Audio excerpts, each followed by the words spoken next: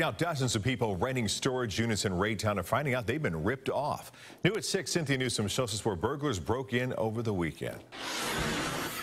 Raytown police have a big job ahead for them after what happened here at Public Storage. This is near 350 Highway and Blue Ridge Boulevard. Police are saying that 52 units at this complex were actually damaged, and police believe that burglars entered 47 of those units and stole belongings. So right now, police are contacting the people who were renting those 47 units. They're going to have to talk with each of those people and find out what items were stolen and what items they still have. Right now, police say that they believe that this happened over the entire weekend because so many units were involved. Police are also checking surveillance video to try to determine if they might have any clues or any leads from surveillance video that would lead them to who is responsible.